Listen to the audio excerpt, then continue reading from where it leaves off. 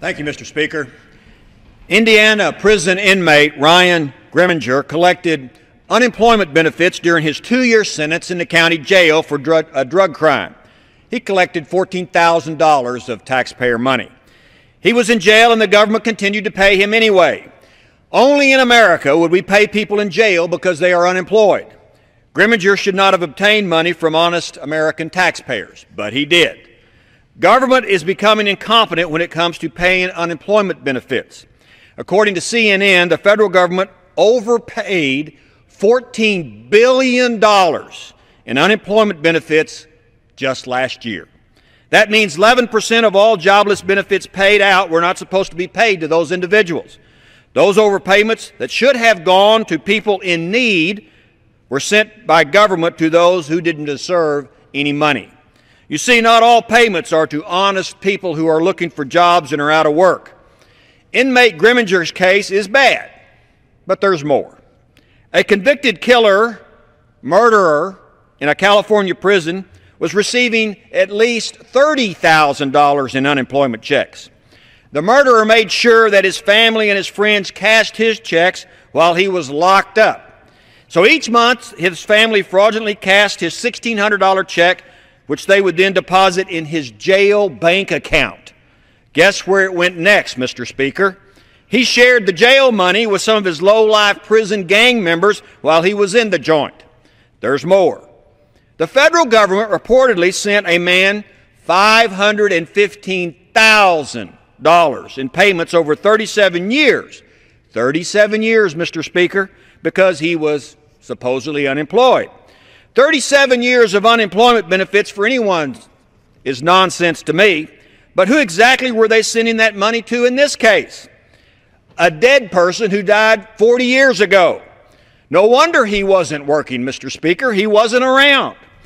We count on our government to spend our tax dollars wisely, but it inefficiently is sending money to those not qualified to obtain taxpayer support.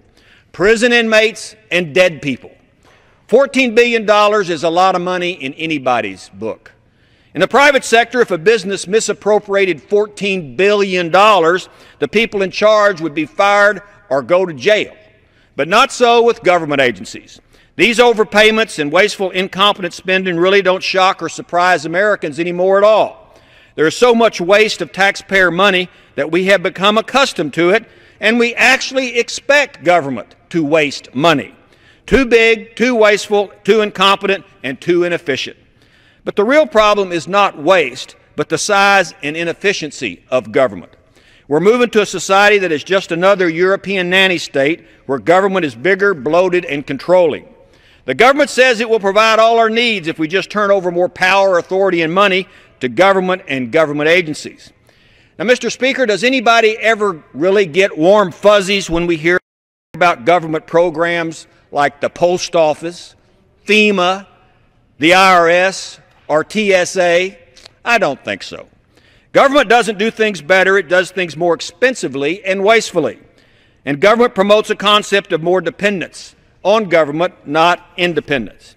We in Congress need to realize the obvious, that unlimited, out-of-control government is not the answer to our problems. But until we get a grip on government and move to a constitutional concept of limited government, we should expect and demand more accountability from the people that are in charge of the people's money. With hard economic times affecting the unemployed, we cannot tolerate wasteful spending by government bureaucracies.